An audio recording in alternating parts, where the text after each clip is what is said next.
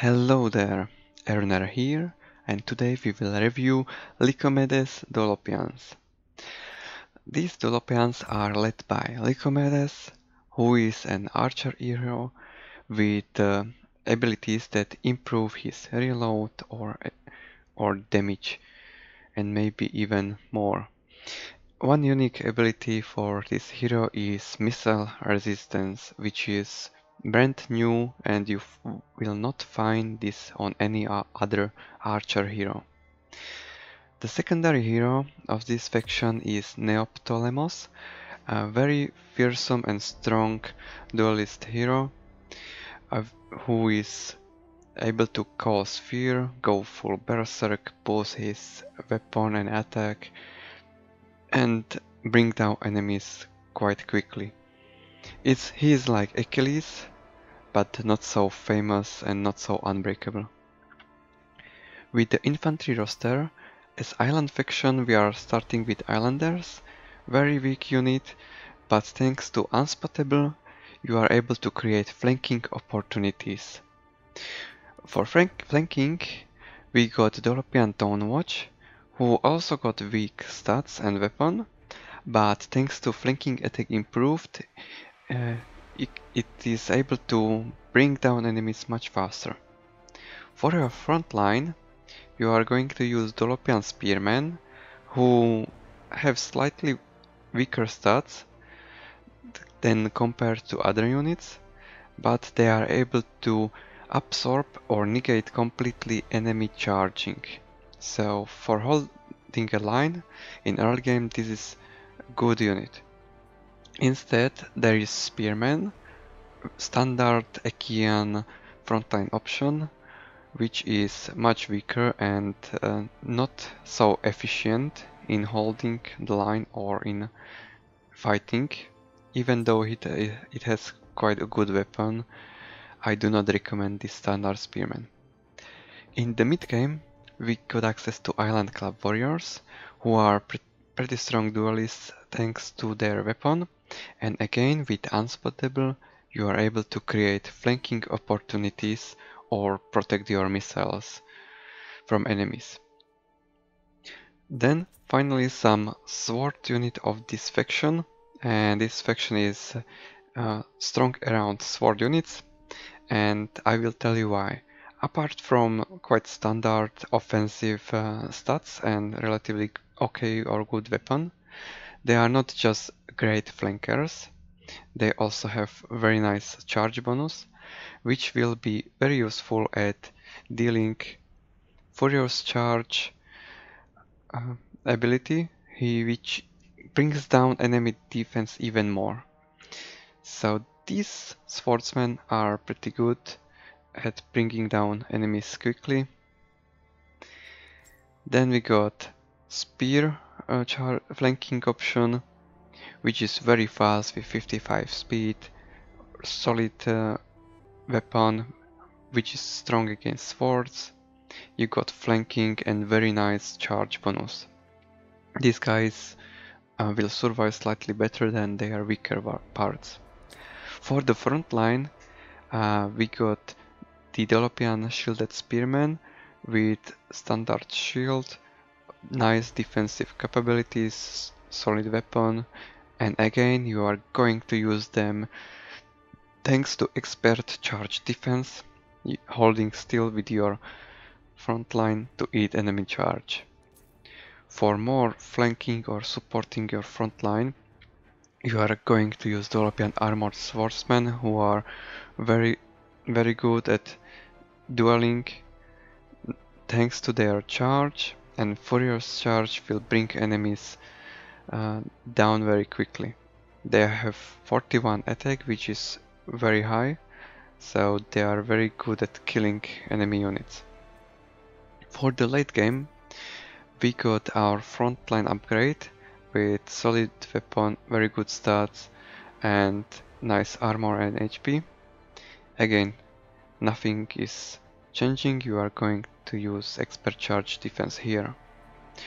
For the charger upgrade, they get stronger weapon, even more melee attack, and their charge bonus is insane.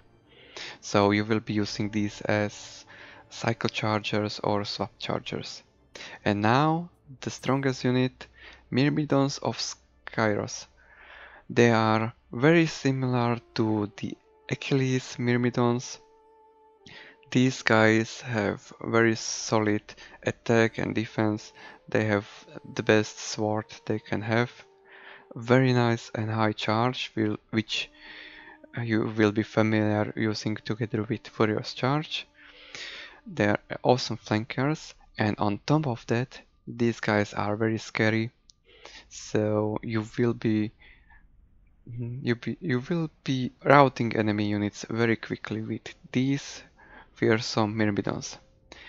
Compared to standard Myrmidons, these are not unbreakable, but instead they are very fearful and very strong.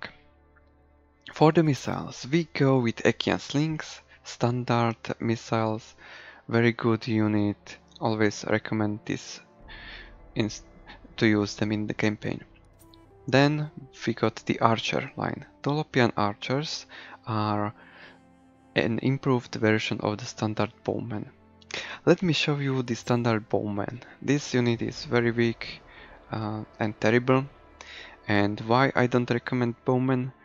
Because look at the Dolopian archers. They have stats as they should have, and they have also better cost as it should be for their performance. And also Dolopian archers have 48 speed, which is necessary for very good skirmishing. Then we got Island Skirmishers, a skirmish unit, standard one, which I do not recommend unless you really want to use javelins. On the mid-game upgrade we got Dolopian veteran archers with standard range and their missile damage. There is nothing special about this. Lycomedes Dolopians are more about having strong swords and not about having too strong missiles. But they have late game missile upgrade, which has 170 range and pretty solid missile output damage. They are expensive because of their melee stats. So these missiles will do well in the combat. So that's why they are slightly more expensive.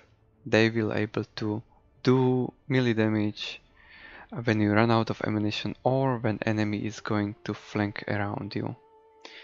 So that's why these missiles will be not scared by the enemy infantry. Then we got chariots. As Achaean faction we got access to melee chariots and heavy melee chariots.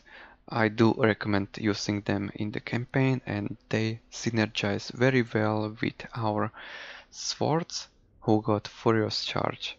Together they can be very strong. And very last, Skirmish Chariot. I do not recommend this missile chariot at all. It has weak missile output, even though number is nice, but 12 models is not enough. And in melee this unit will die quickly.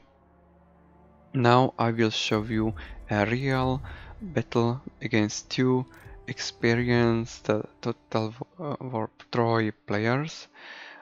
There is a battle between Lycomedes Dolopians and Pylos, so you will be seeing a nice army compositions in competitive battles.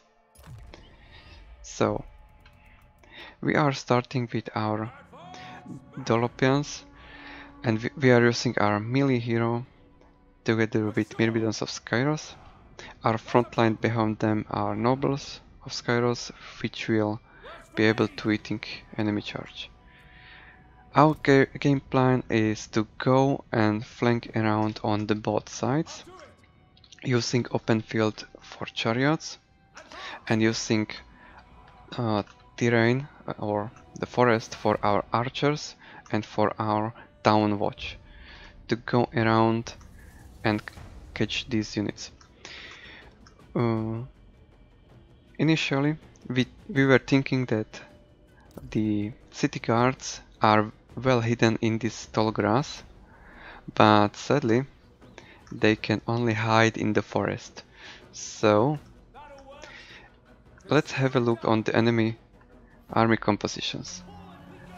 They brought a lot of expensive and strong archers and put their mid-tier front line on the front. They are backed down by even heavy front line, and as you can see, thanks to their range and position, they are able to deal nice damage.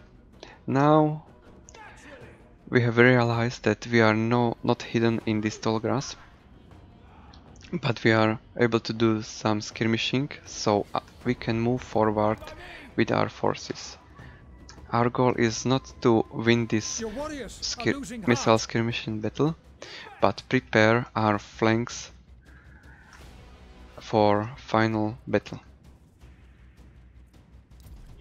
As you can see on the back, enemy got the pillion heavy chariots, which are using the wedge formation ability. You can see the pilots review on my other video. As battle continues, let's speed it up.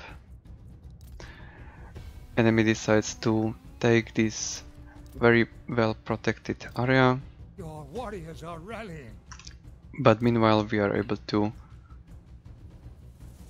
shuffle our units a little bit, and more importantly we are bringing our flankers, and we are hoping to be sneaky about this, so we patiently wait for enemies to come closer and maybe hopefully engage somewhere here.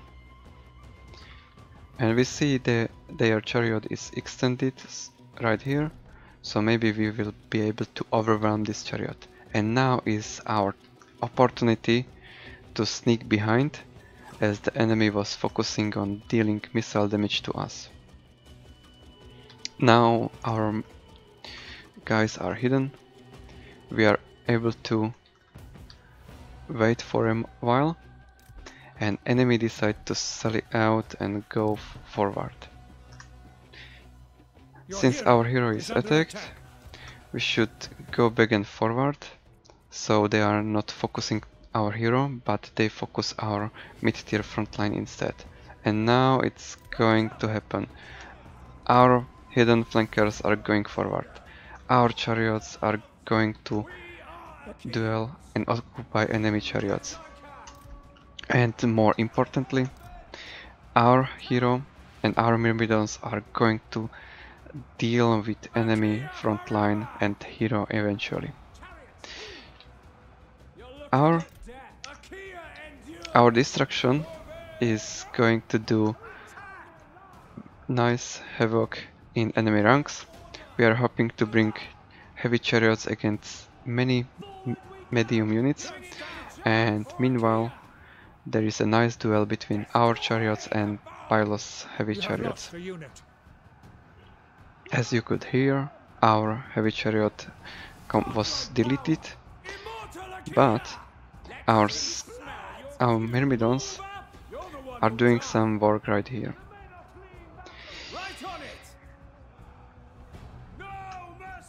Since these two companions of Nestor are expensive units, we were able to occupy them with very cheap Dolopian Town Watch, and it allows us to use our myrmidons to sandwich enemy hero.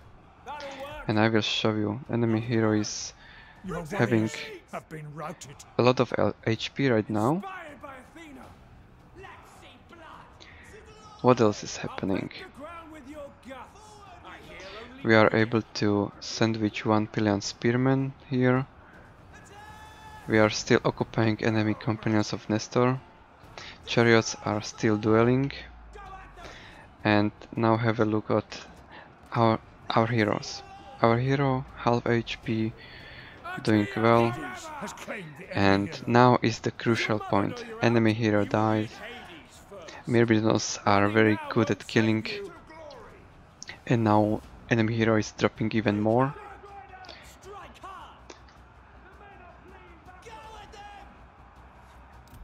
So to speed it up slightly, what is going on? Pylos is finally using their companions of Nestor. Finally, they were occupied for a long. The chariots traded well. They have killed each other. And our Myrmidons are much better than the companions of Nestor. So these Myrmidons will eventually win against this heavy frontline unit. And our hero is fighting valiantly. He will almost rout, and the other Myrmidons are going to kill a remaining easy units. So even though enemy had better position, better missiles, we were able to win thanks to our cheap town watch from the behind, and we were able to show you how Myrmidons are able to grind enemies and win battles. Let me show you our chariots. This one was deleted by our mistake. Our chariot did well against enemy chariot.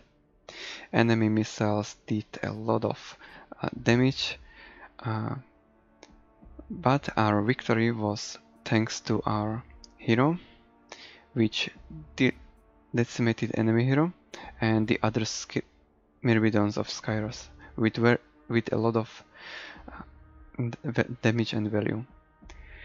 Our skirmishing was there mostly for destruction, even though they did nice damage, and our destruction was needed for our flankers to do a lot of work.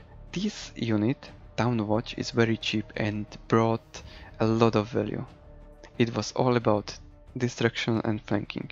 Meanwhile, our front line, this one did really well, the other one okay, very well, and enemy front line did nothing, okay, nothing, almost nothing, and their expensive units were engaged very late in the game, so they did not participate in protecting of remaining missiles or other units.